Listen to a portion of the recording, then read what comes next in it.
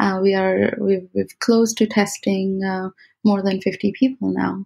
Wow. And we've basically isolated the different mechanisms of people who become violent in the state of an appetitive aggression way, which is where this rewarding type of violence, and then how do they believe when we're putting them in this situation where they are allowed to become violent in a retaliatory way.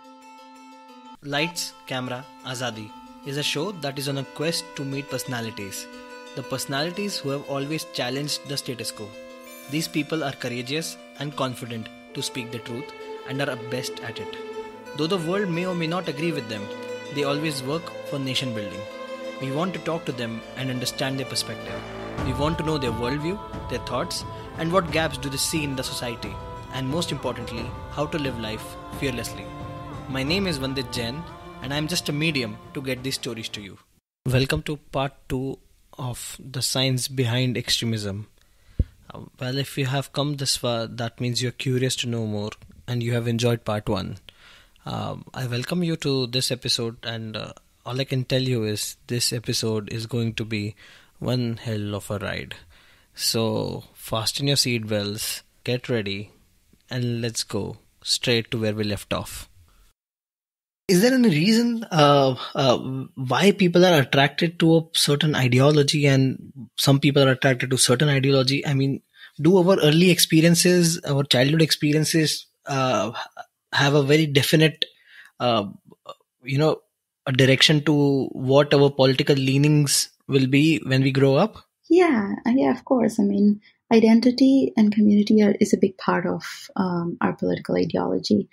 If you have been, and especially in the critical years of your life in particular, and this is not a single answer for everybody has a different reason, but a lot of people now, especially a lot of people do get sidelined or feel that they're at the periphery of the mainstream narrative.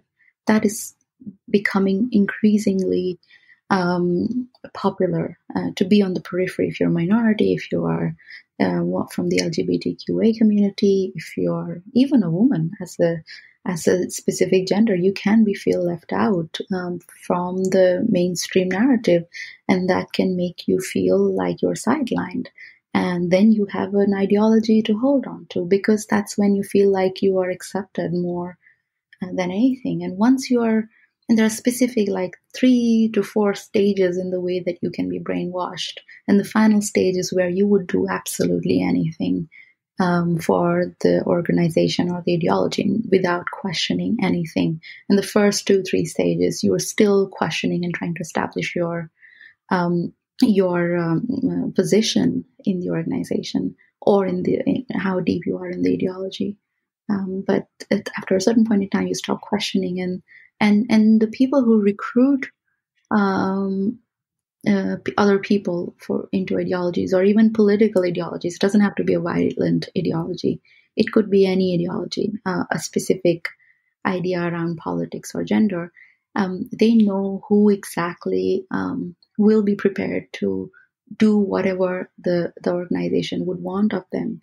One of the person I was speaking with, he was the main recruiter for the Nazis in the 90s. And he understood the distinction from who would be willing to engage in violent crimes and who would not be, who would be the leadership kind. And there are all sorts of people in the organization. I mean, right now, the consensus is that everybody who travels to Syria and joins ISIS is a terrorist. But a lot of people in ISIS some people might be accountants and bankers and just looking after the everyday, the operations, social media handle. Absolutely. Bus drivers, also marketing expert at ISIS. Absolutely. So, and they are by default terrorists because ISIS is a terrorist organization. But you have to see that not all of those people engage in violence. And the videos that we see, the videos that horrify us on social media are the ones that are put at the front, the ones that are picked up from the highest cadres of their organization as the ones to conduct these specific crimes. And those are the violent terrorists that we should be chasing. Who are they? Why are they like that? And once we understand, that's when, all this process of de-radicalization, that is happening all across the world. They're just putting all sorts of radicals in the same room and working on them in one way or another.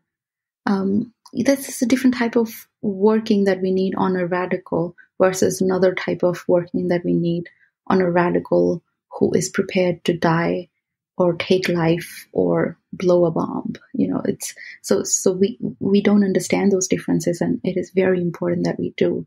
And there is no other way to understand it other than using your own, using research in the brain. The economics, the politics would not be able to answer that. There's another common consensus was that people from low socioeconomic backgrounds only become terrorists because they don't have anything else to go to. But that's wrong as well. The guy who killed these people in Bombay in the Taj, Qasab, he was from a low socioeconomic background, so sure. But the guys who blew up public places and churches in Sri Lanka, they were mostly wealthy people. Now, no economic class or social class or political class or ideology has been able to determine who will become violent and who will not. I think all of that knowledge is important, but it has to be put together with a biggest missing puzzle that is, the research in the brain. And that's what I am trying to do at the moment. You mentioned about 4 stages of brainwashing. Can you throw some light there? So this is ISIS had described this really well. It's 3 stages in ISIS in particular.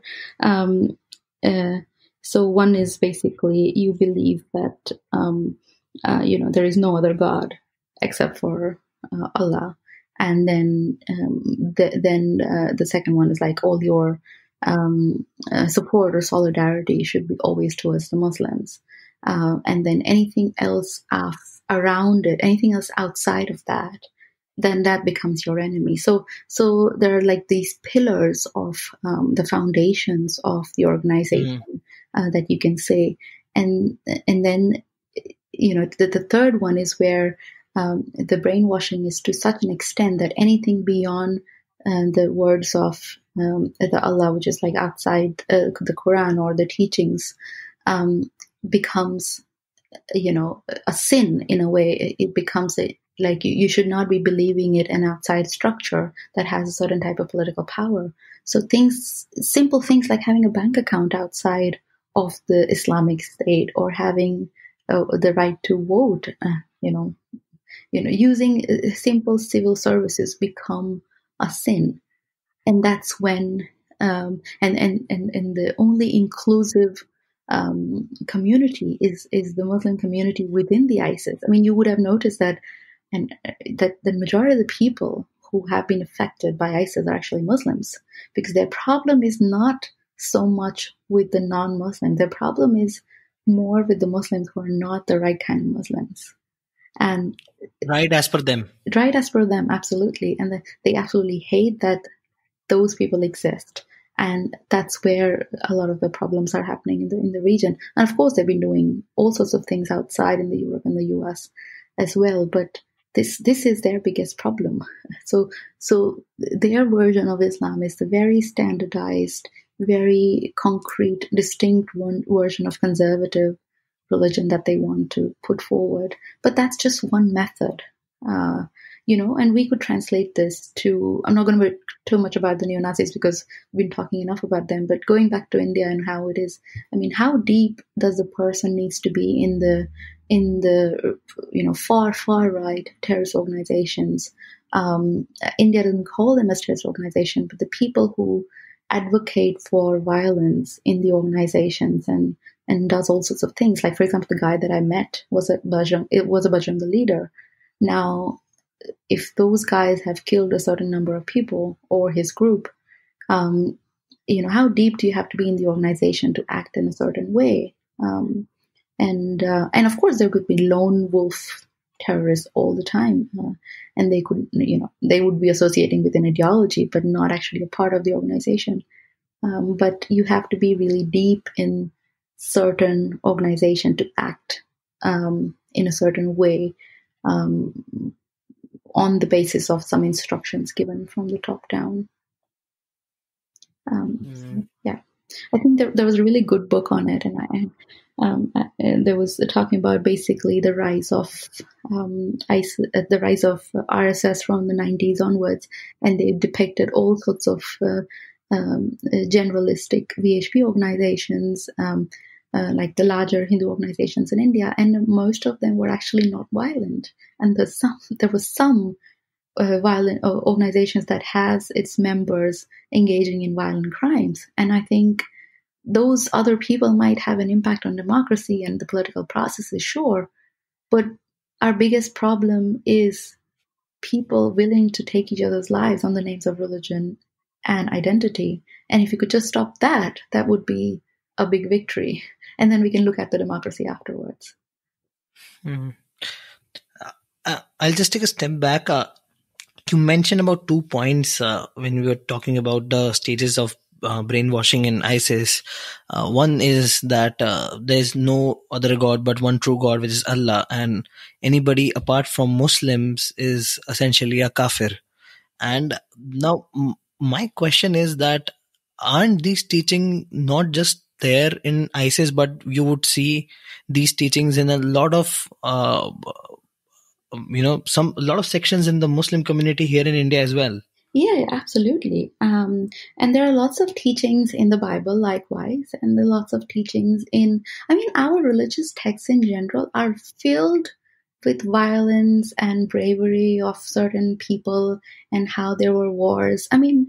Bible has it's mostly talking about wars. They're mostly talking about people. You defeat the enemy in some sort of way, and the enemy's the other person. It's like always a black and white, one-sided story. We never question. And Rome was not built in one day, and Europe was not built in one day either. It was based on these ancient Christian values, and those values have changed over a period of time. People don't follow the Bible or the Quran, word to word in the way that it's been written, because people understand that these things are based on a context that was back then. Back then, 100 years ago, 200 years ago, people did get married to super young women. And I'm not advocating that in any way. Of course, it's terrible, but we did not have the same type of morality as we have now. Now there are so many Muslims who even accept homosexual couples in their families. We have one, and things are changing now. So people read, but the Quran is so talked about because of the sheer discussion of Islamic terrorism. Of course, because of the rate of the incidence of Islamic terrorism are much higher in the general world. In the last decade or two, but the Quran is being read upon in such a way that most people think that every Muslim should be believing in whatever's written in the Quran and would be following it without questioning from A to Z, without the context. But it's never about, for Muslims, it's always about the context. If they're reading it, that doesn't mean it's happening in their day-to-day lives. As and when, of course, they would go back for certain rules, like family, the distribution of wealth in the family, who gets what and things like that. But even those things are not counted for in the same way these days. But every Muslim doesn't practice the same type of religion as the ISIS version of religion is. And every Christian doesn't practice the same type of Catholicism. There are so many different sects of it. And even with Hinduism, there's no specific book. You could pretty much do anything and be called a Hindu, as long as you belong to that region. So I think the people believe that because the teaching is so structured and so rigid, most Muslims would be like that. But actually, there's also another hadith in Islam that if you live in the country, it is obliged for you as a Muslim to follow the rules of the country. Now, that hadith is one thing, and then it goes over another thing that people talk about, the Sharia law. The Sharia law was supposed to be, I'm not advocating it at all. I think it's a horrific thing to have those barbaric laws, but the laws are for those specific times when there was a certain type of people around, and now, I mean, if Muslims are thinking that they could have it in countries with democracies, they are delusional. So but for non-Muslims who don't understand these things, these are very contextual things, and people are so conflicted when it comes to religion. I mean, we're talking about human behaviors here. They could believe something but not actually practice it, and that happens all the time, not just with Muslims. But people are always conflicted. I mean, in Muslims, it's also haram to watch TV, but does that happen? So it's because you're essentially, entertaining yourself with all these things that you're not supposed to watch. But TV never existed before, so I mean, a lot of people do give themselves a little leeway when it comes to these things, and I think it's unfair to kind of assume that every Muslim would behave exactly in the same way. I think I get a lot because of my surname when I criticize something that is from India or for somewhere else. People think that I must be an Islamist. And there's just no space for nuance there. Because of my surname, I must be an Islamist. And I think that's a terrifying thought, that people think so black and white, because that's not the case with a lot of people. True. And, to add to your point, I do believe that religion was supposed to be the guiding light back in those times, because, probably the morals were very different back then. And probably religion was that moral code that can give people in society the right direction. But I think what really happened in past few 100 years or so, or maybe more, that it sort of lost track, and it got hijacked by probably purists and radicals, and it sort of took a very different turn. What do you think? Yeah, I mean, but I think of Islam as a very successful anti-slavery movement, because even now slavery is kind of rampant in the Middle East, and it's one of the few places in the world that has this type of slavery, or the culture of slavery is still there. So even if they're economically like employing, the mindset is still of the master and the slave. Master and slave. Yeah. So and back then, I think the extent of slave trade was so much, like it was almost like deeply embedded in the culture of that region in the Middle East, in the Arab culture. And it came off as Islamic movements back then came off as a very successful anti-slavery movements. I mean, one of the highest rewards or spiritual rewards given to a person in Islam is freeing a slave. There is no better way to redeem yourself except freeing a slave. And those laws or rewards that kept happening throughout the Islamic period were for the betterment of the slaves. And because of those incidences, a lot of slaves joined Islam, and from there it kind of grew. So I mean, I look at it as a movement that was ridiculously successful in one way or another, in that context, in that specific time period, and then it just blew out of proportion and then went to other places of the world. So and then the context changes, obviously. So it was meant for that particular time. And of course, there were so many barbarians back there. There were so many, crimes happening. So the way that they put a moral law is that if you steal from someone, we will cut your hand off. And that became the Sharia law. But to imply that now in our existing society is just out of proportion, because we're not the same people. Of course, barbarians exist in our society, but we have different laws for them. So, I mean, yeah, it has to be in the context. So, Doctor, when you say that, you've been trying to make some neurological models, do you think that you have reached a state where you can say that, okay, I have a very strong model, and if I am able to apply this on a decent chunk of population, I can actually predict that who are the people who are most probable to be violent? Yeah. Have we reached that stage, or have I oversimplified a bit? No, you haven't so much. I mean, it's good that you put this out. I have come down to a model. I've developed the model successfully. We're testing that model. We've close to testing more than 50 people now. Wow. And we've basically isolated the different mechanisms of people who become violent in the state of an appetitive aggression way, which is where this rewarding type of violence, and then how do they believe when we're putting them in this situation where they are allowed to become violent in a retaliatory way, right? When if they give some physically painful or physically hurtful stimulus to the other person, they get it back too. So there we have established those models.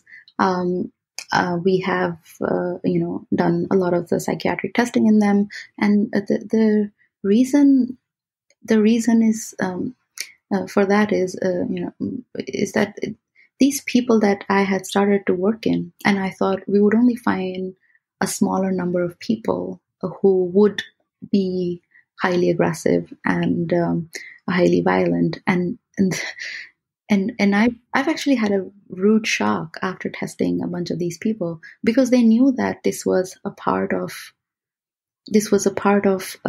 behaviors, like interaction, where they were not going to be judged. They were going to hurt people in real life. They were going to receive physically painful things in real life. I mean, we can't reproduce a model of violence in our lab, but what we call is aggression, because that's something that we can quantify, right? So the times that people, the number of times a person gives a physically painful stimulus to the other person is quantified. And in this model, because they know that nobody's going to judge them, and this is an experiment, but an experiment with real consequences, they even the healthy people engage in a lot more violence than I thought they would. And that is such an intriguing thing, because when we take away the blame game or the guilt or the judgment around it, a lot of people actually enjoy doing that. And that's one of the saddest things. Yes, not everybody engage in aggression, but most people think how much that they can get away with. And if they can get away with it, they will engage in aggression. And a large amount of people will engage in this fascinating, rewarding violence than the other way around. It's just that sense would take over in real life situations because there will be consequences of it, and they would rather not. So it's not because of a heightened sense of empathy that they're not engaging in violence. It's a very complicated process where the consequences of that also come into the picture.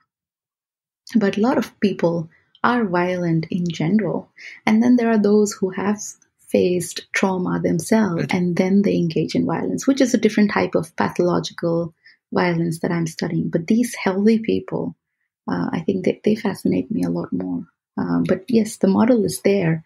We want to test it in people. Now we want to test it in people who have more complex post-traumatic stress disorders. We want to test it in people who have been in combat in the military.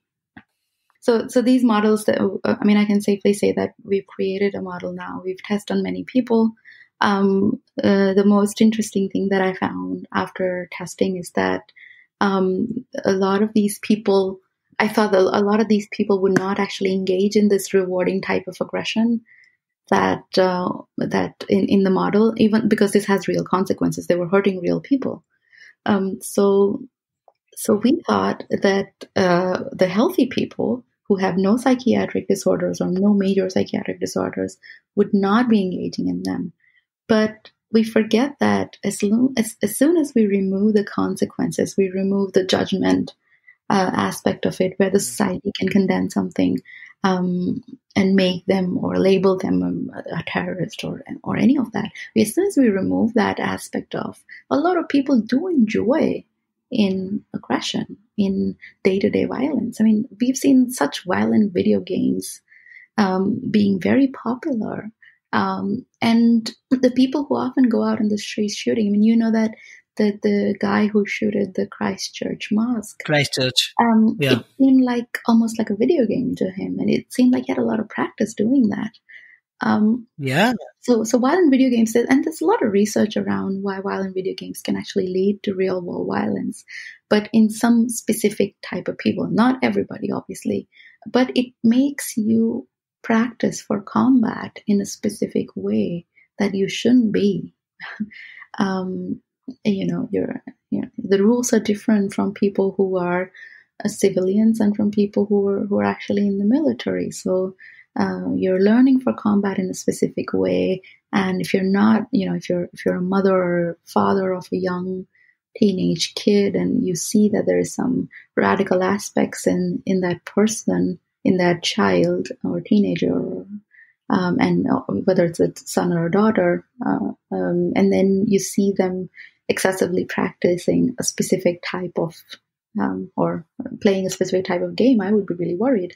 I think all parents of children who are teens and adolescents should be worried and keep an eye on them and see what their internet is like, and especially what sort of things that they go on. It's extremely hard because internet gives so much anonymity. There are these Reddit forums and all sorts of things, but that alone is not going to make them violent. And what will is something that can be determined from the paradigm, such as what I have. Because the people realize that in the games that they're not actually punishing anybody, they're not hurting someone, but in the game that we've developed here in Sweden, they will, and they know how much painful that could be, but yet they go ahead and give those painful stimulus. So that's when we know that they're actually engaging in that, and then we're measuring all sorts of other things that tell us that they're actually enjoying doing what they're doing. And I was surprised to see that a lot of the healthy people were doing this, enjoying the type of repetitive or compulsive violence that they were engaging in. And that was a complete shock to me. And so even mental health has to take kind of a different turn, where most people think that all these people who go out on the street and do these certain things must be mentally unhealthy. But now it is possible that some people are absolutely mentally healthy. Of course, it is a mental health question, but our measures of mental health right now have not been able to cope with measuring what those people who engage in violence are going through. And I think it needs to advance to a point that we include that heightened state of state aggression, which is not trait. It's not. They're not like every day. They're not aggressive on a day-to-day basis. They're just violently aggressive on a specific situation, a specific time, and we have to. The research has to come to that point where we identify those things. But we are quite close to having our model, and hopefully it will get published soon. Doctor, I just want to, you mentioned that the many people that you're researching are also, under a favorable condition, that they know that they won't be judged, and and that is the reason they may act in a certain way, which made me, recall this very interesting experiment in 1974. I don't know if you have heard about this Yugoslavian experiment by Marina Abramovic, where she's practically. Yeah, for 6 hours she said that anybody can do anything to me, and correct. Yeah. So it's something similar, right? And then people did terrible things to her. Exactly. And exactly. And the conclusion was that it shows how fast a person can hurt under favorable circumstances. Absolutely. And it also shows how one provides the stage. The majority of normal people apparently can become truly violent. I mean, if they know that nothing is going to happen to them and they will not be judged under the moral code, they tend to become more violent. Is this still valid, and is it a fair conclusion? Yeah, it is. I mean, and the cool thing about doing scientific research or biological research is that we can go back and produce. We can say that humans guide their behavior using, things like judgment or consequences and morality and impulsivity. But the cool thing is that you can go this and reproduce this model in a smaller mammal like a monkey or a mice or a rat in the lab, and you can control for all sorts of situations, from gender to even the genetics of the mammal, and then make them go through the same type of behavior, introduce, say, a subordinate mice in the cage of a dominant mice, and make the dominant mice feel slightly threatful. But even then, we know that the subordinate mice will never be able to take over the dominant mice cage because the mice is way too big.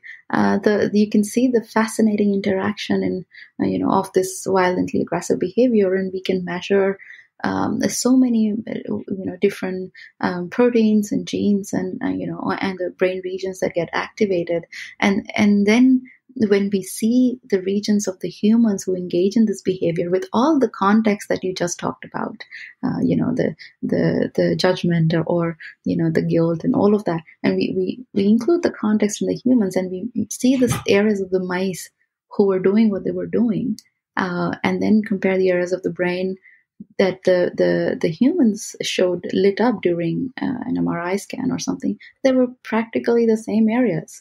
And sometimes you wonder that it is actually an inherent part of your biology to be this violently aggressive. It's just controlled in certain situations and with the civilization, and controlled for because of the consequences. And some people will still bypass that and be the way that they are, and then we call them terrorists. Or you push someone to a certain extent and make them such disillusional that they will become someone like that. I mean, when you're saying an entire state is a radical, what do you mean by that?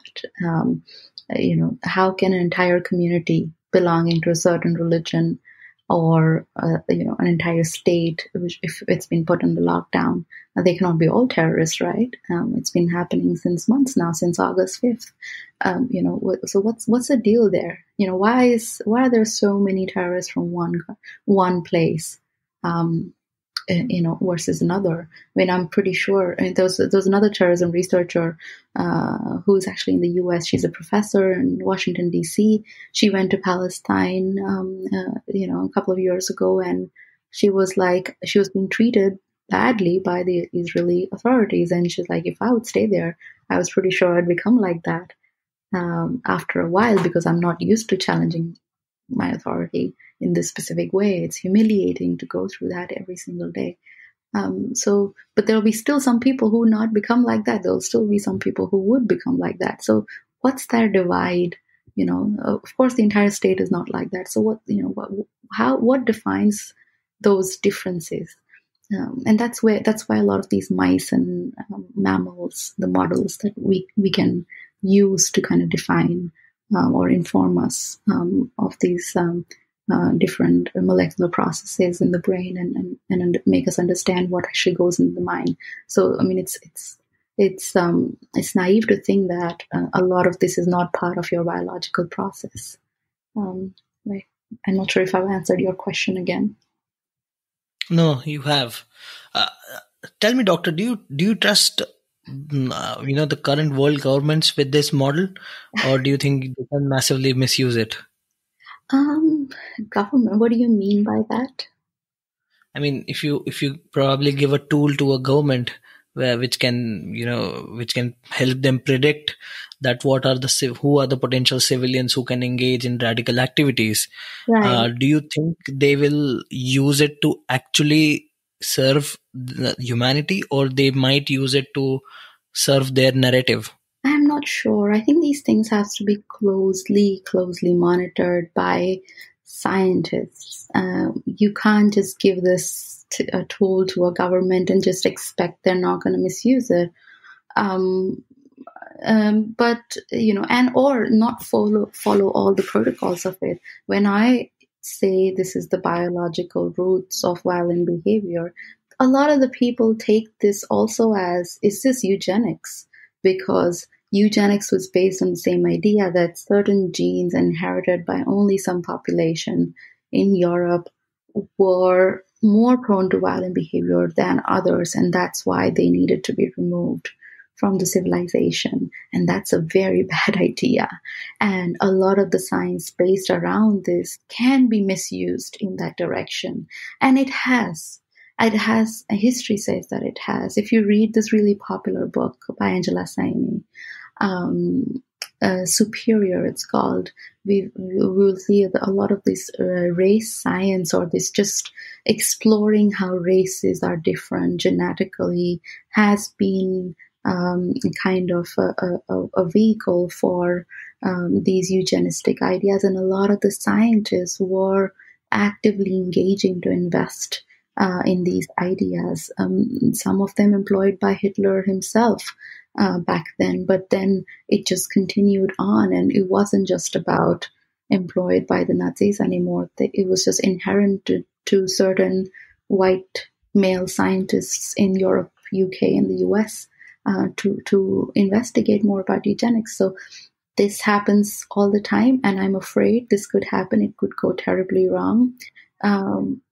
But as long as these protocols have been closely monitored with respect to the scientific evidence, and not just taken one thing out and just use that one thing. I mean, I do not believe that even brain imaging alone can be the answer to it. It has to be a combination of all the critical tools of the biology that I work with. And fMRI is not a tool. I mean, there is an organization in the UK who's just scanning the brains of the radicals and asking whether they would be willing to go for jihad or not. And then they're suggesting that we can know so much about the terrorists from the brains of these people. I do not agree to that, because they are just thinking that they will go for jihad if they're asked to, but they're not actually doing it. There's a huge difference between me saying I want to do this versus I will actually do it. So that happens constantly. There's also a guy in Texas that I know, in Austin. He has a huge MRI machine in the back of his big truck, and he goes from prison to prison. He's a scientist as well, and I met him in Paris 2 years ago in a conference, and he basically has a huge MRI device. But his philosophy is very simple. He doesn't talk about the very nuanced way of like violent extremism or terrorism.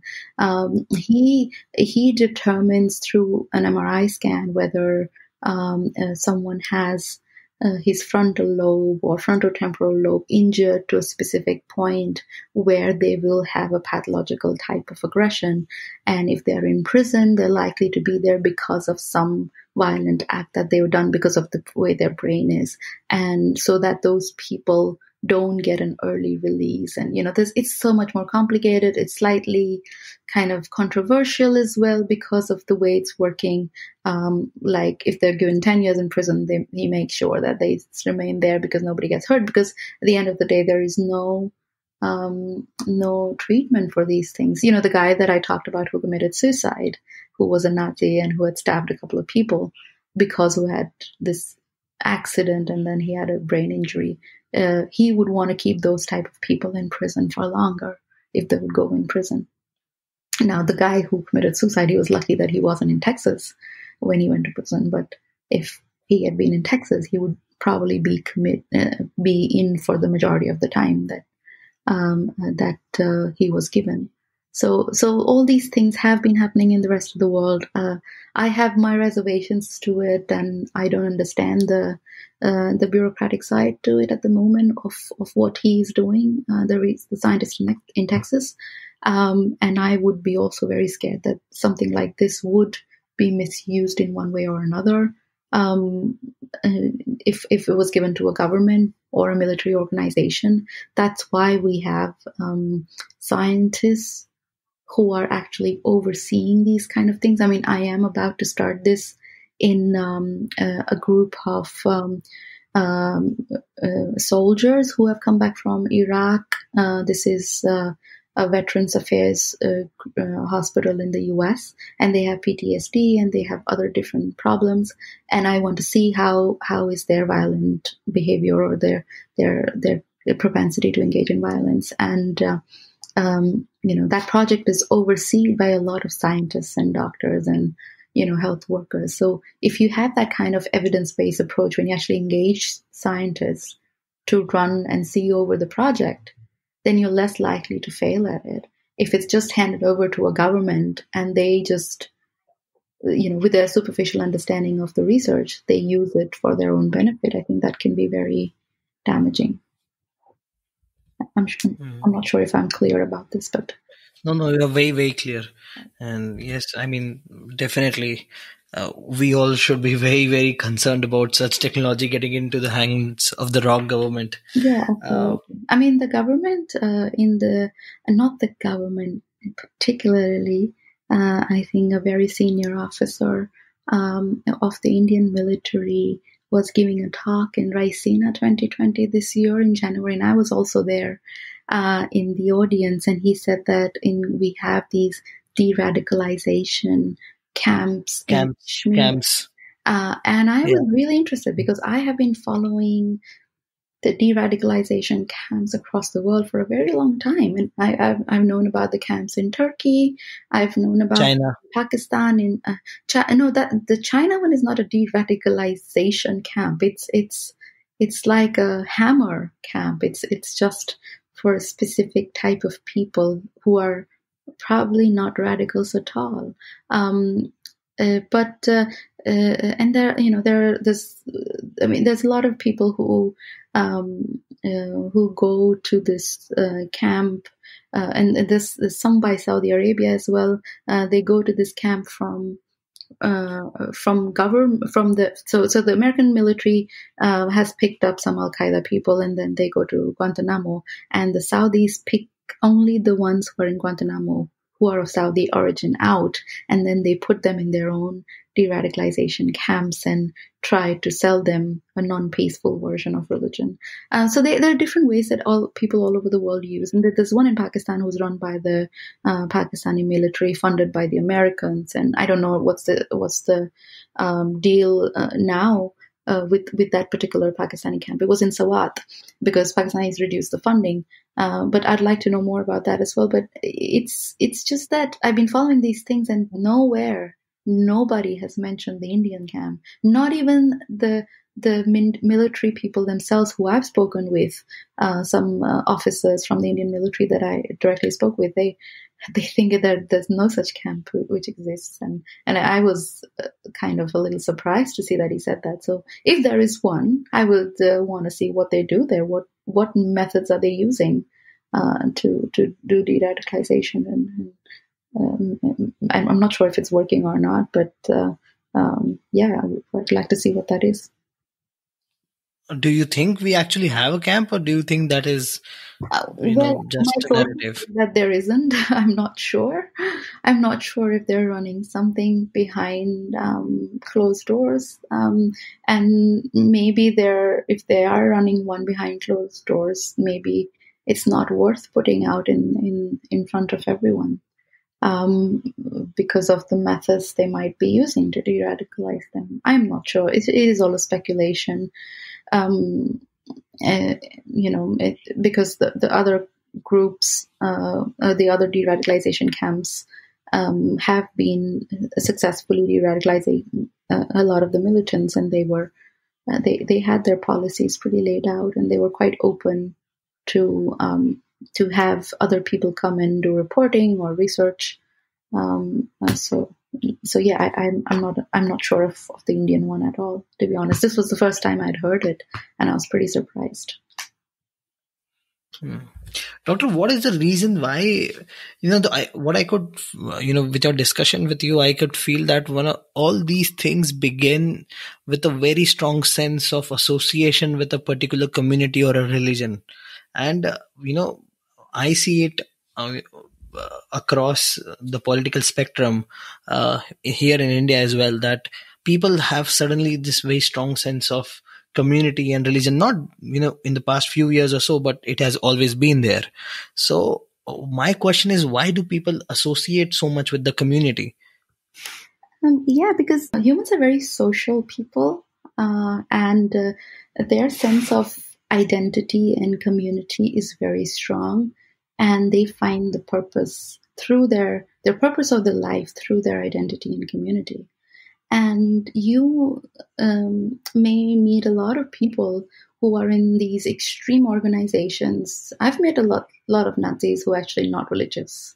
I've met a lot of these far right Hindutva activists, or I wouldn't say they're not all terrorists, but there were some radicals and some terrorists, and a lot of them are not religious either. You would meet a lot of non-religious or atheist Hindutva radicals who believe in the community, believe in the purpose of the Hindutva, but they don't believe in religion or organized religion per se.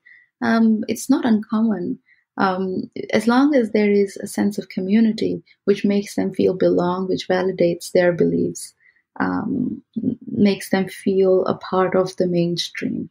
I think that's, and I mean, I feel like as a scientist, we don't fit anywhere, neither in our communities, neither outside. And we feel that the larger global scientific community is where we feel belonged, and that's our community. And I mean, I could be wrong, but it's the sense of family or belonging somewhere. The sense of belonging is very strong, and we feel the need to find that safety and security through that community in one way or another. I mean, the camaraderie or the brotherhood feeling, nothing kind of tops that once you have this sense of community, in terms of your, the rewards that you get in your brain. Like you really get a high when you feel, welcomed or, accepted. And nothing can beat that. And once you have that, you don't want to let go of it. And that's why a lot of people find themselves ending up in cults, because they make them feel special. Like you are the chosen people, you belong to a cult, correct. And you are special. And that is a high of a different type. And you are all exactly the same, regardless of the race or religion or gender. And religion's one of the biggest groups that kind of binds people together. But if you're not a part of religion, you could be a part of anything else. So I think, I mean, it's not always religion. It could be anything. But as long as the cults or the organizations or the ideologies are not engaging in hurting other people, I think it could be okay. I mean, and hurting, I don't mean literally hurting. My area is just physical violence, but it could be economically hurting. It could be, hurting in different ways as well.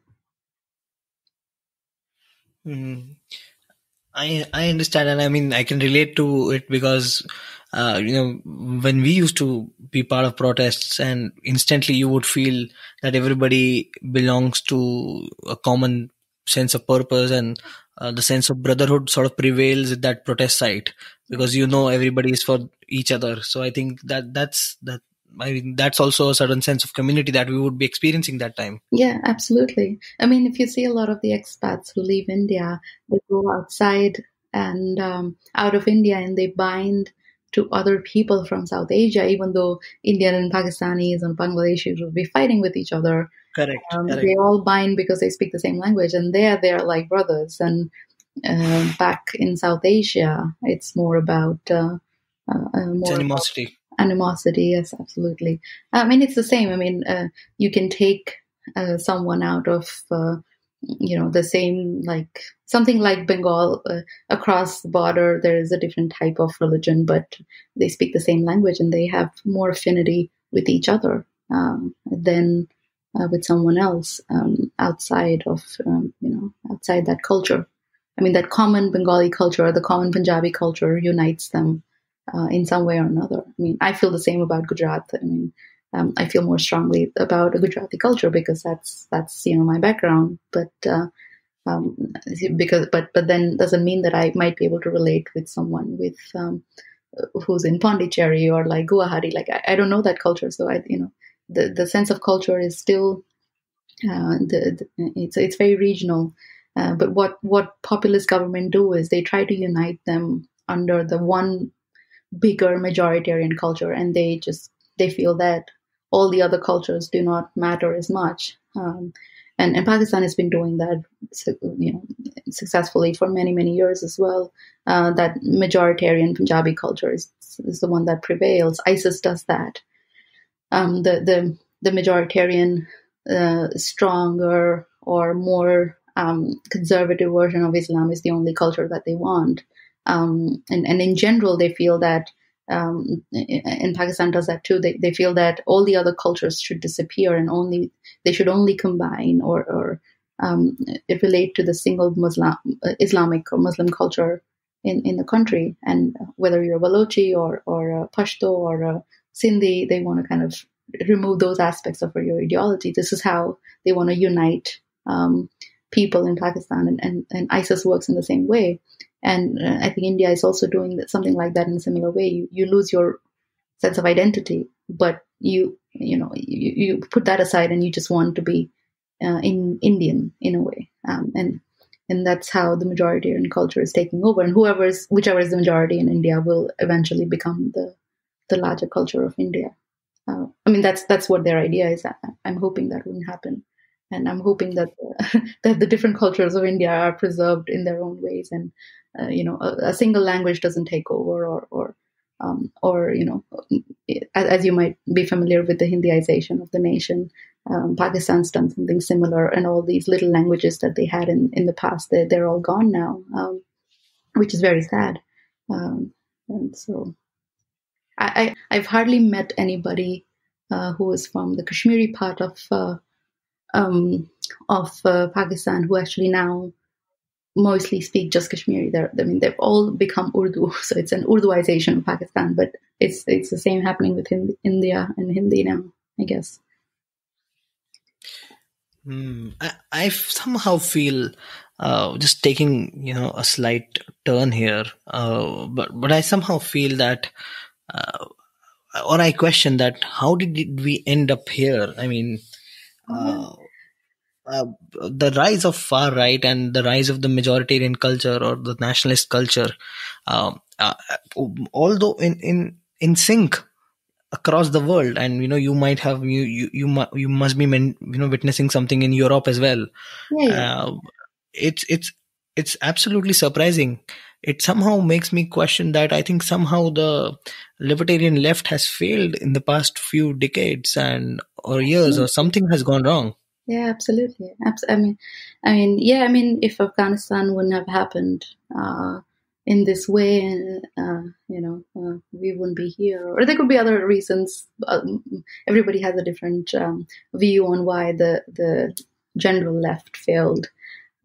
It had become more dictatorial than it should have been. And there could be other things, but these things come in cycles. Like there was illiberalism before, and then people became more socialist, and then now we have the far right. And then as people will question the problems of the far right, we will go towards on the left. And then when people get too comfortable with their with whatever left gives them, and then they will go back to the same old. So it is a cycle. It comes and goes. And but the problem is that the bad cycle stays for much longer, because things have to go. The damage is done. Yeah, things have to go really bad for them to get better again.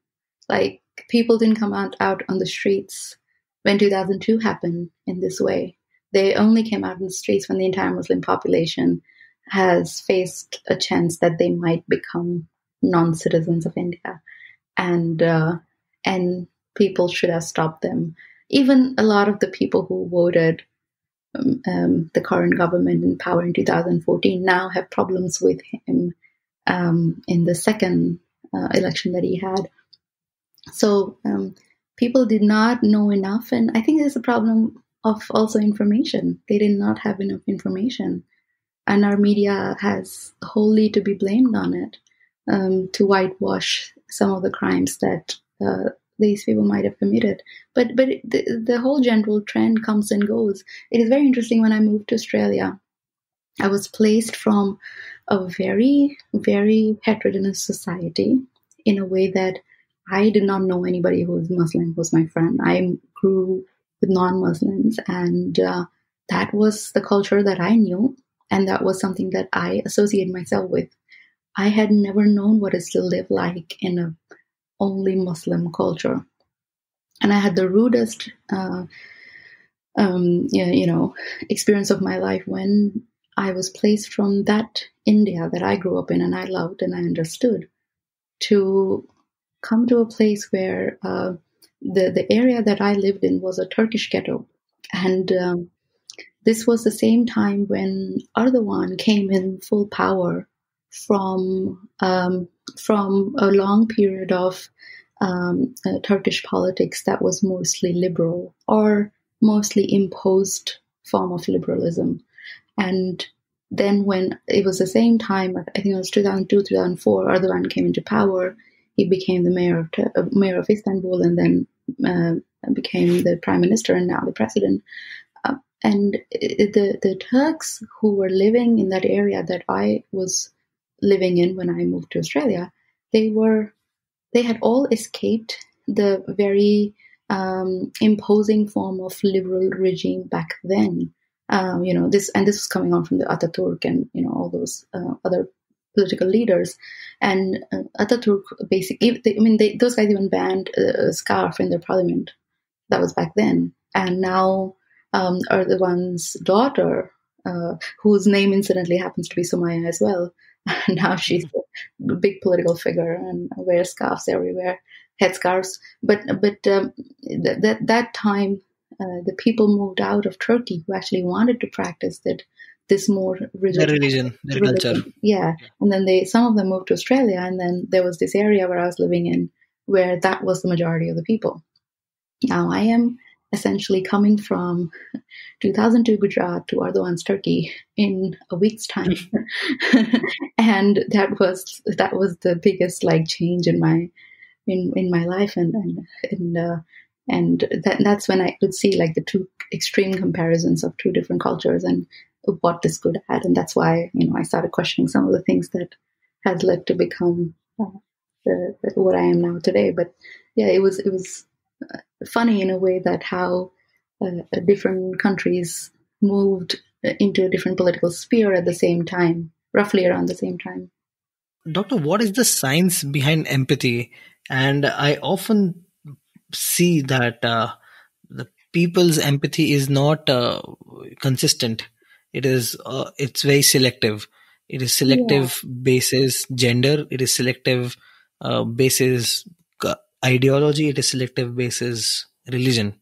To give you an example, people would not empathize with some, and I'm talking about both sides. Some people would not empathize with a certain section of religious communities who were badly hurt during the Delhi riots, and some people would.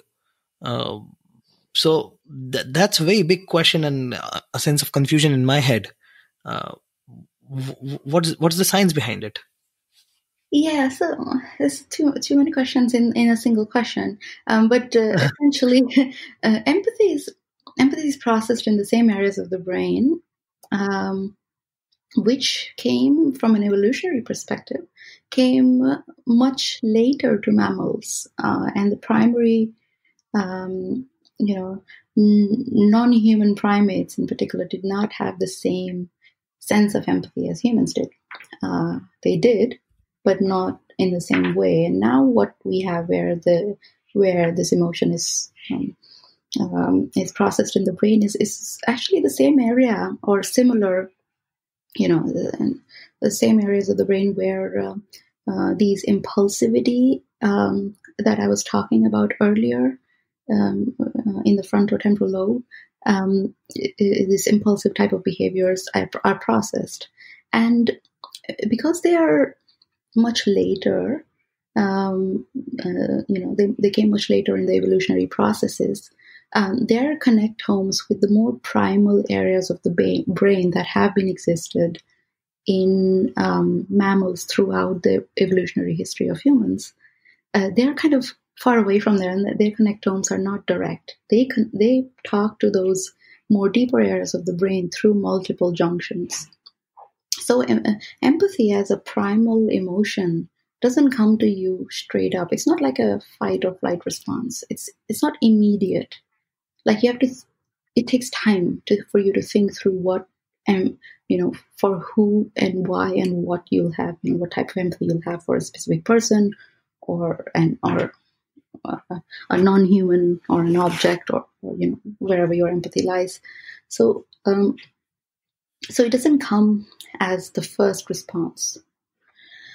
But having said that, people have this differential empathy. I mean, Hitler had a dog who he was, very loving towards, and a lot of these type of people who had a very bad history of empathy, such as Hitler, have had animals throughout their life, and they've been very loving towards them. The guy who I met in Gujarat, he was very loving towards his dogs. He had a lot of dogs too. And at that time, that something clicked, and I thought immediately about Hitler's dog, because because he specifically wanted to put out this aspect of him, that he is very loving towards his dogs. And there is no better love than loving animals. And you would see a lot of the vegetarians, the extreme vegetarians, I would say, the militant versions of them, behave like that too. Like the PETA, for example, they will put humans and women in particular naked, painted with some red color to look like they're bleeding, in the same packets where we get chicken, and seal them with a plastic, translucent plastic foil, and presented in public space to make them look like, look, this is how the chicken that you buy from. I mean, they are also living creatures, but that's not the same thing as putting women in there, right? And so people have very different versions of what empathy is. For a normal person, that would be absolutely insane to put actual humans in the same way as they are. But for some people, animals treated that way is, far more worse than treating human that way. So it is fascinating to see where your empathy lies. But it depends what's the negative emotion that you've given to a human or a specific group of humans at any given point in time. So you may have this word is, I hate this word, dehumanization. It's not dehumanization of a group of people. You can understand, you can take cognizance of the fact that the other person is human, but you still want to behave in a certain way because it's not your type of human. Your type of human doesn't deserve the same treatment. But as long as it's not your type of human, this is a different type of human. It's still a human, but it's the type of human that it doesn't deserve to be treated well.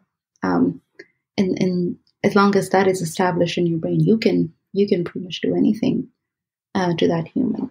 So, and how do you establish that? Through information. You see people hearing all sorts of things on WhatsApp that a group of people, engage in violence, rape your women, do all sorts of things.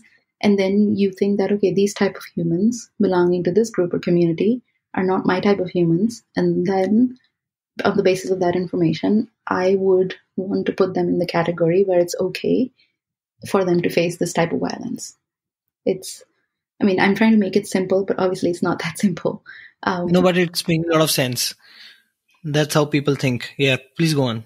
Yeah, so that's how they come to the conclusion, obviously. And that's why the role of misinformation in politics is super important, because this is how day in, day out of sending violent videos that are saying that these other type of humans are doing these terrible things to your type of humans every single day on WhatsApp, on Twitter, works towards creating that type of a negative affect or negative emotion. Yet you would see that and say, this other group of people are behaving unjustly and doing all sorts of silly things. I don't like these people.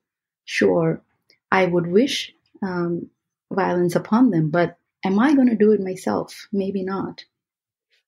there will be those specific type of people who would want to do that. So the fence sitters in the country um, who don't have a specific affiliation with a political party, might think that, oh, it's probably better to have these citizenship laws, whatever.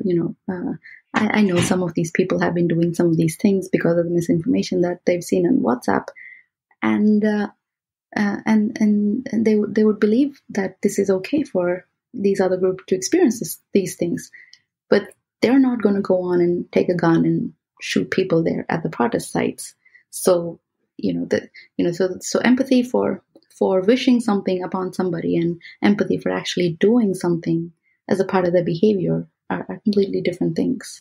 So of course it's way more complicated than that, but I'm trying to find out who makes that jump and what creates that jump between one to another. So is it possible for people to develop empathy, and especially if they have crossed a certain age? Yeah, of course it is. They just have to be retrained. It is, again, I told you, it is like addiction. You can get addicted to something and then you can get rehab to take yourself out of addiction. So if you were being conditioned to think that these different group of people deserve all of these terrible things that are happening to them, then you could also be conditioned to think that, but these people are actually a part of the group that you're in, and they're not these others that you wish all these different things on. And once they have established that they have some relatedness towards them. I mean, the majority of the people don't know minorities in India. Like they don't have interactions with them on a day-to-day basis. Nothing. I mean, yeah. Yeah, the ones who do, they are like, oh, this is not that type of Muslim. So yeah, I remember that happened to me all the time because I was like the only Muslim there. You are different. Yeah, I'm different. You're different because you don't conform to that stereotype. And a lot of my Muslim friends have expressed this, and I have seen that the majority of Muslim bias in India is with people who do not have Muslim friends. I mean, they might have one or two. They may know some vendors who are Muslims, and they may know some their day-to-day work with them, but they do not sit with them and they talk and they hang out. Yeah, not in the same way, but then if they do meet some Muslims and they do have those people in their lives, they think of them as their own or belonging to their own group. I'll give you two examples. There was one guy who was an enabler. He participated in the Naroda Party riots, but his wife was actually Muslim. Now, he had been a part of the mob and lynched people. He doesn't even remember what he did. But he did confess that he did go on a killing spree and did all sorts of things during the 2002 Naroda Party riots. And he married a Muslim woman, but he loved her a lot. But at the same time, his justification was that he wanted to teach her a lesson. And then he was really brutal and violent towards his wife. He would engage in domestic violence all the time. But at the same time, he married her too. Like, would you marry the other, like someone from the other community to teach them a lesson? Like, that was just a very conflicted response from him. But he, it's not like he never had Muslim friends. He had a wife who was Muslim. Secondly, the guy that I met, the guy from Bajrang Dal, he said that when he went to prison after the riots, he did go to prison, spent about 14 months there. His best friend in the prison was another like a local Gunda type person who was actually a Muslim guy. But he related to him and nobody to else because he saw as the same personality of power, of assertions and confidence as him, because he was very confident. He thought he was one of the most powerful guys in the area. He could do practically anything and get away with it. Very charming, and he could influence a lot of people in the way he would speak. So he found someone similar like him, and the entire bias around religion went out of the window. And he was still the closest friend of this guy in the prison. So he's like, oh, but I'm not against Muslim. I have the best Muslim friends. I feel like the same justification is given by homophobes when they say, oh, I have gay friends. I'm not against gay people. But it's a myth that they don't have any Muslims. It's true that they've been seeing less and less Muslims in the mainstream now than before. But even when they do, they put those other Muslims in their own groups, some social or any group that they think of that they belong to, because we're not always in one group. You're not always just a Muslim or a Hindu. You're too many things at the same time. And as long as somebody fits in one of those groups and they become one of their own, it could be an exception. But then, doctor, what is the solution to the invisible gaps that historically we have been witnessing between different communities, whether they're whites or blacks in US, or Hindus and Muslims and Christians in India, or Shias and Sunnis? I mean, I know that there is no simple answer to this, but it is time that we start questioning. How do we become more civilized society? And to become a civilized society, I think it is important to fill in those gaps. And I can't think of ways. Can you? Again, you're right. It's not that simple. But I think there is a start to it. We should stop making, violence as a day-to-day solution to many problems. Like, this is something that I've been discussing with a lot of my friends, including Pratik, who works with misinformation. And we often talk about how misinformation contributes to violence. We're actually working on a research project together to explore this and the different incidences of violence, including specifically lynching, and even those that are not political acts of violence, such as those child kidnapping rumors, where some poor people who got lynched and died because they thought they were child kidnappers. There was like rumors on WhatsApp. So we just have created the society where everybody's on the edge, on the brink, and a little explosion of our smallest firecracker would agitate so many people. And in the fear, they would just go on and act on and engage in certain acts of violence. I think if we use, we've normalized violence to the point that everything, including our movies, have political speeches, our, speeches for valorism or whatever there is virtue in, it revolves around violence. And that's the only virtue that we have. Like everything, why is everything about Maro Kato? And why is everything about that? Why could we not just talk down like actual people, and sit down and talk about and solve our problems? I think that's one of the biggest downsides that South Asian countries have had. It was all, nothing is resolved without violence. It's always been that way. Whether you want to have elections or whether you want to, convince some group of people that you are, or an ethnicity that you are a part of this country and not the neighboring country, it's always been with violence. There's no peaceful process to it.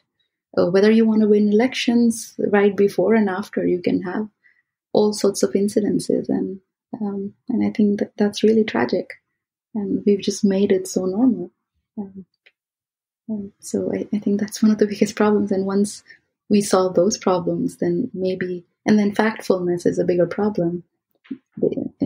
We have a huge problem with being factual, and I mean our race in general, and I'm not generalizing Indians or someone else.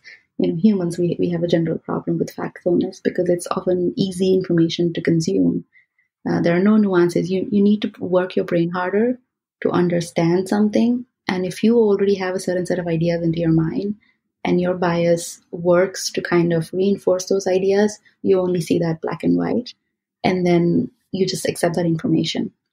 And that's what happens with most news. Some news, in fact, reinforces those biases. and work towards creating those simplified black and white biases.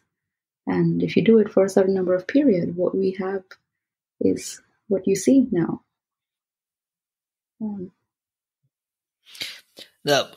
Doctor, there's one phenomena that I have seen around the community circles, friends, families, extended families, and I absolutely fail to understand is, number one, if there is a situation when there is an aggressor and there is somebody who is oppressed, there is often the association is with the aggressor, and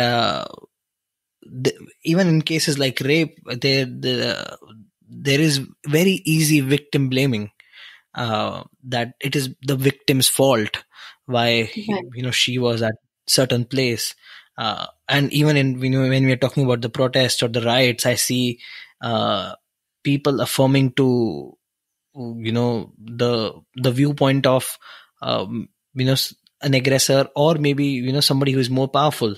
Let's say in this case could be a police or the state, but they would never have a viewpoint, or they would never sort of have a support to the one who is oppressed. And I absolutely cannot understand this phenomena, and it's widespread. Is there a science behind it, or it's just like a cognitive bias where they want to support something, so they will support it? No, there is no science behind it. I think it's all coming down to information. What sort of information that they are consuming? What are the bubbles, as you say, of their social media groups that they're subscribing? And if they are doing it over and over or for a longer period of time, and everybody feels that they're a victim. Okay, you think that one group is a victim because you were standing in protest for support, for their support, but the other people could be feeling that, oh, the policeman is actually from someone who supports my ideas, and there was one policeman who got brutally injured, so I am actually in support of them. They completely ignore the other side in such a way, because the release of information, and again, this is not just, yes, the biggest problem is the way our media is operating now. The media is completely one or the other sided, often doesn't present views, often present news that are devoid of views. They're always only the information with the underlying context. They don't even let you decide what you want to think. They just impose that upon you, and it is done in such an aggressive way that you don't have the time to decide. In the middle there's this drum music playing, that kind of takes away all that space in the middle that you want to read between the lines. And when I did not know that there was this type of information that we were consuming in India, because I left, some time ago, and then, I'm not saying it wasn't there back then, but it wasn't to this extent. And then when I went and saw news in other countries, it wasn't this loud, this over the top. And I think it's a huge difference in the way the news is presented, shouting, yelling, mostly opinions that are laid out as facts. And I think it's a problem with the way our information is given. The people who are supporting one type or another, it's where their information is coming from and where their victimhood is for, and which group are we talking about. It's got nothing to do with science here. I think this is where the politics of misinformation and information come into the picture. The propaganda and the way that it's driven out. There are statistics on it. I think there's a couple of researchers who've been working on this, how the misinformation wave increased just around the election time, and we've seen that too in alt news, and the type of misinformation that came out around that period. And why does misinformation increase just around the election? Of course, there are elections to be won. So yes, the media houses are to blame, but then there are these citizen journalists or popular people who dish out everything. You must have read about these actresses and actors who got approached by a sting Cobra Post. Cobra Post, yeah. these things exist, and people do take money and make money out of these things. And the larger society suffers eventually. Yeah, I mean, I don't know who. I don't think it affects them at all. But yeah, they're indeed suffering. Someone is suffering now, but eventually everybody will suffer. Great. So, Doctor, we are almost at the end of the podcast. Right. And how long was Sorry? How long was this supposed to be? This is like 2.5 hours now.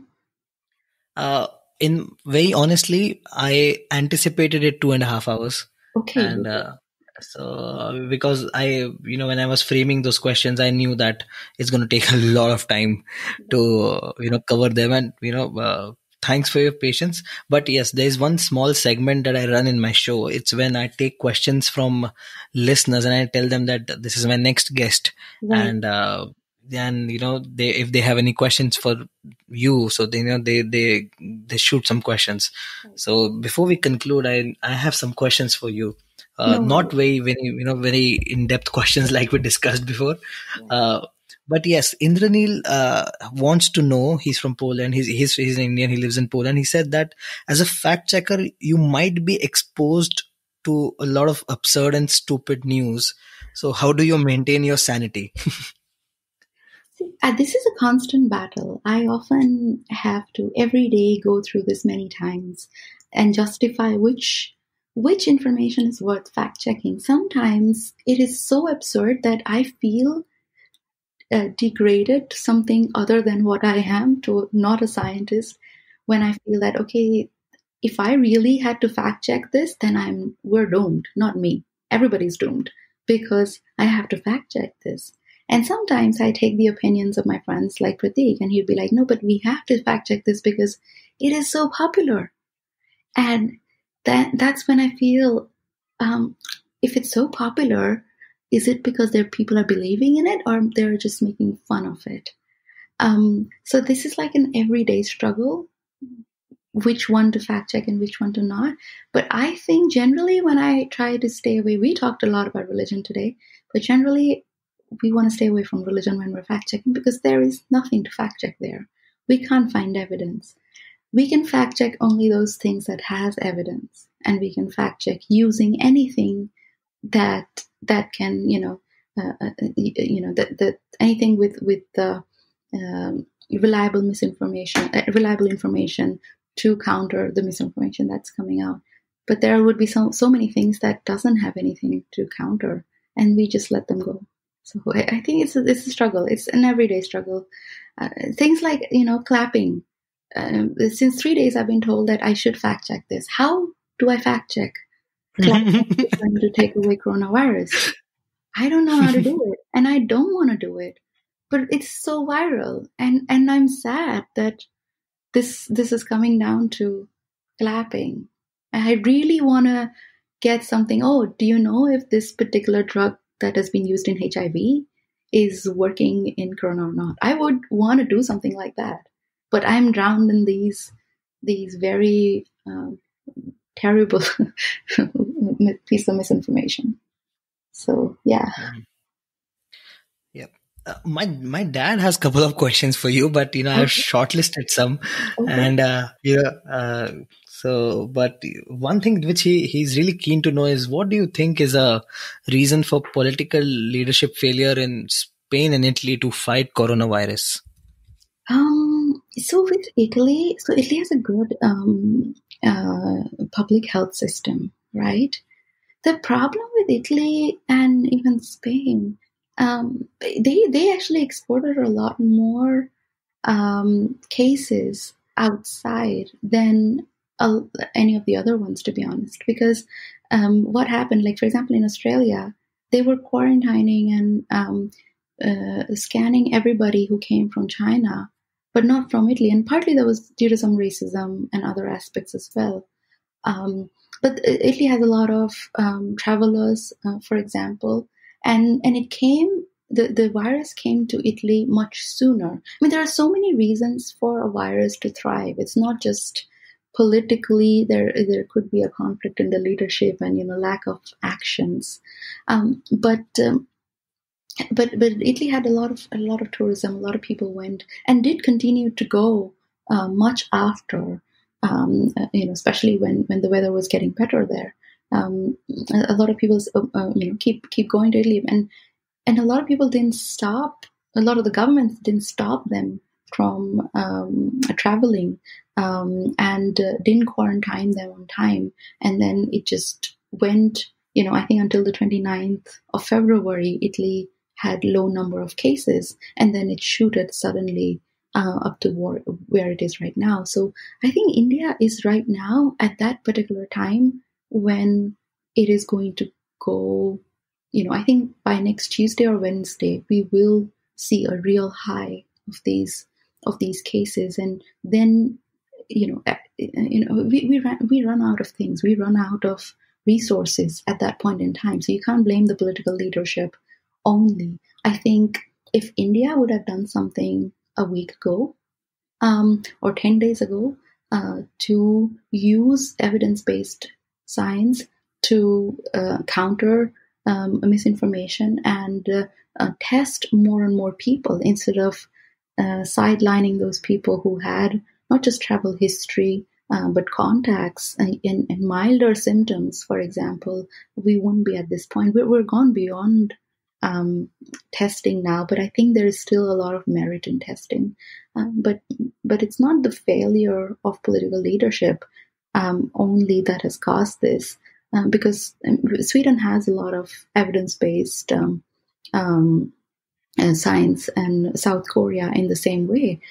South Korea also had a huge rise, but the rise was still lower than the predicted rise. Had not South Korea had not tested the way that it did. So at one point in time, South Korea, and I think they still are, testing more than 20,000 cases a day.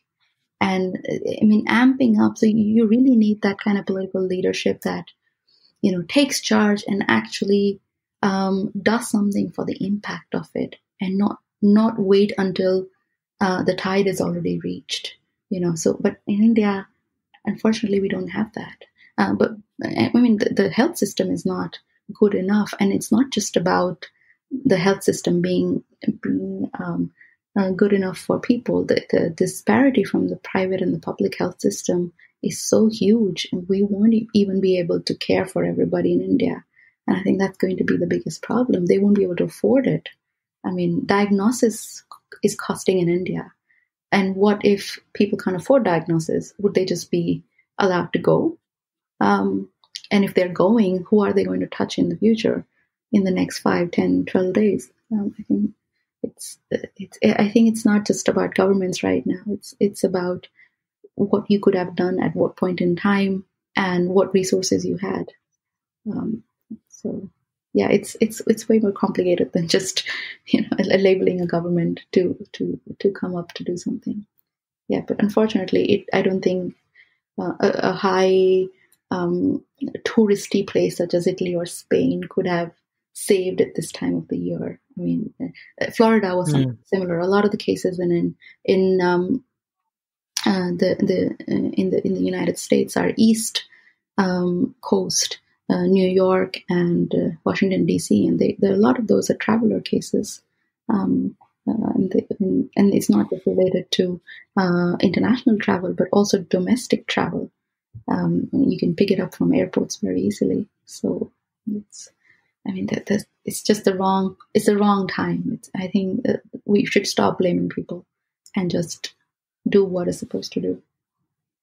And one last question, and see, we saw a very interesting movement today, and this is again a question from my dad, and he said that we saw a very interesting movement today where the country was united, sort of coming out cheering for public health professionals, and we saw this phenomena across religious lines. We saw people doing it despite of their political ideology, and we participated in it as well, etc. So what does this tells you? One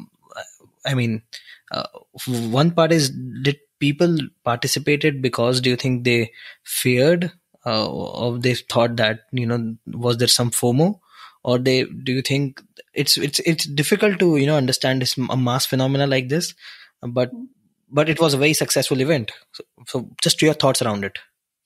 Are you talking about the forced curfew?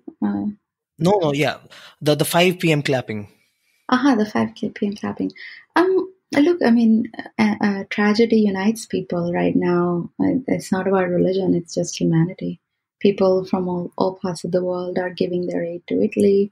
Even Modi had a conference in the SAARC countries. And he's, for example, it was a good decision to give this specific day off or curfew and impose a curfew for many reasons, but I hope that it continues to stay this way, and then there is aid given to people who are affected by these curfews. But it does bring people together. Tragedy unites people. It makes you rethink, shakes you to the bottom of your core and makes you rethink who you are, if it does shake you at all. But more importantly, it's a very funny incident by one of my department head. He's the head of psychiatry. He's a Swede, but he is Jewish from Poland. His family fled the Holocaust and settled in Sweden during the World War. And he was telling us a while ago that I think to unite the human race, we need an alien invasion. So this is how most people think, that an external aggressor can unite two people. I mean, as I put you earlier, when the Indians and Pakistanis go outside of their countries, they're together, and then suddenly the white person is the other person. It's always the external aggressor. And in this instance, a virus is the external aggressor. Not China, as Trump puts it, but the virus itself. Yeah. Great. Dr. Sumaiya Shaikh, it was an absolute pleasure and an honor to have a discussion with you, and I'm so grateful for you to be on the show. Pleasure's mine. So this was a 2-part special series with Dr. Sumaiya Shaikh of the science behind extremism. I hope you guys enjoyed this show.